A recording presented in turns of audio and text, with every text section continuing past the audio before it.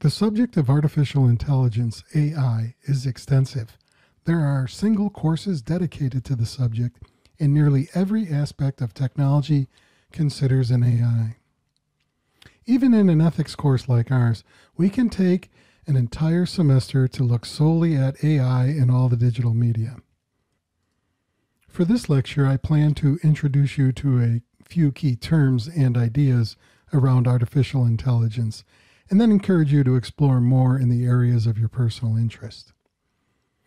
There are many misconceptions, fears, and conflicting ideas around AI. I think we can partly thank Hollywood for some of this, especially the fears. Artificial intelligence in the movies and in science fiction go way back. It makes for entertaining and scary stories to use computers without human faces as the bad guys. Think about it, and you'll likely be able to come up with a movie, a television show, or a novel where the machines turned on the humans. While that's entertainment, much of it is just that, and pure science fiction. But we're in an ethics course here, and while we might use the movies and science fiction as warnings of what could happen if we don't consider ethics, we'll better serve ourselves if we focus our attention on what we know and what are the effects of AI in today's world and the short-term future. That said, let me give you a couple of key concepts and terms people often mix or confuse and lump into a general category of artificial intelligence. In Architects of Intelligence, The Truth About AI from the People Building It, author Martin Ford introduces us to the area of AI. Ford writes, "Artificial intelligence is rapidly transitioning from the realm of science fiction to the reality of our daily lives. Our devices understand what we say, speak to us, and translate between languages with ever-increasing fluency.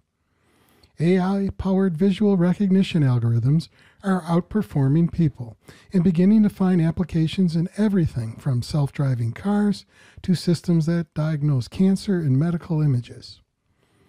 Major media organizations increasingly rely on automated journalism to turn raw data into coherent news stories that are virtually indistinguishable from those written by human journalists.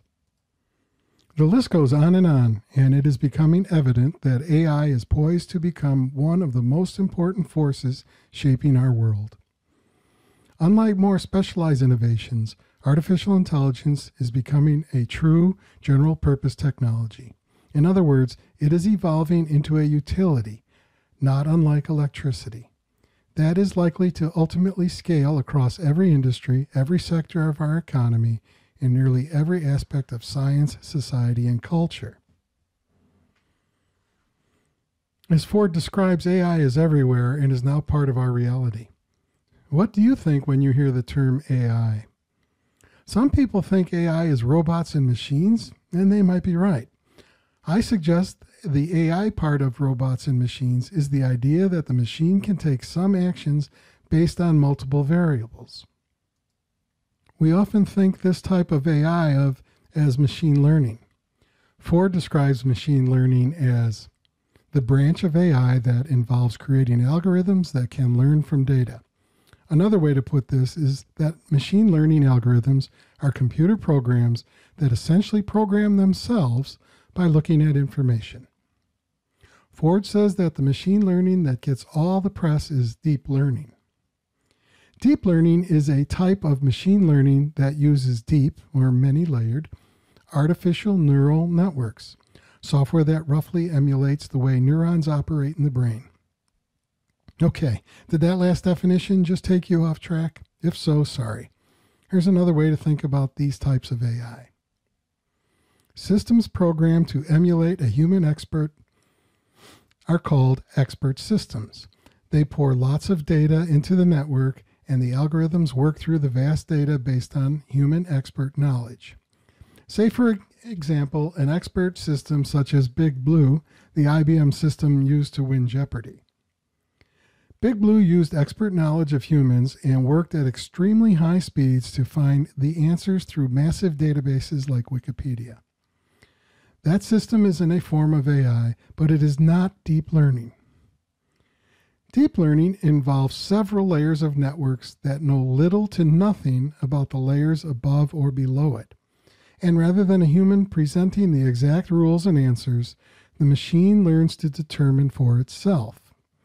How does the machine learn? Martin Ford tells us that machines learn in a couple ways. Supervised learning involves providing carefully structured training data that has been categorized or labeled to a learning algorithm. For example, you could teach a deep learning system to recognize a dog in photographs by feeding it many thousands or even millions of images containing a dog. Each of these would be labeled dog. You would also need to provide a huge number of images without a dog, labeled no dog. Once the system has been trained, you can then input entirely new photographs, and the system will tell you either dog or no dog. And it might well be able to do this with a proficiency that exceeds that of a typical human being.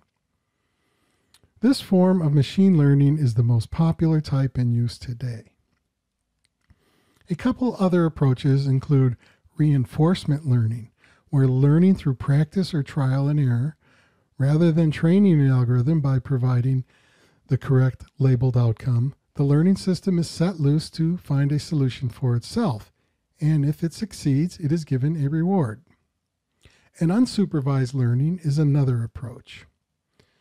Unsupervised learning means teaching machines to learn directly from unstructured data coming from their environments. This is how human beings learn. Young children, for example, learn languages primarily by listening to their parents. Supervised learning and reinforcement learning also play a role, but the human brain has an astounding ability to learn simply by observation and unsupervised interaction with the environment. Most of all technology today is using a form of AI described above, and as Ford points out, supervised learning is the most common approach used today. What the movies often portray, and what seems to get a significant amount of press, is artificial general intelligence. Martin Ford tells us artificial general intelligence, AGI, refers to a true thinking machine. AGI is typically considered to be more or less synonymous with the terms human-level AI or strong AI. If you see or hear the term superintelligence, know that it refers to a machine that exceeds the general intellectual capability of any human being. There are not any of these authentic forms of AGI or super AGI, but we can consider them some years away. Okay, there are some terms we use and see get loosely mixed when the subject of AI occurs. For our digital media ethics course, I'd ask you to consider focusing your attentions on learning where algorithms learn from data. Looking at AI from that perspective will help us focus on what's happening today with digital media. These other forms of AI will be important to consider as we look at ethics into the future.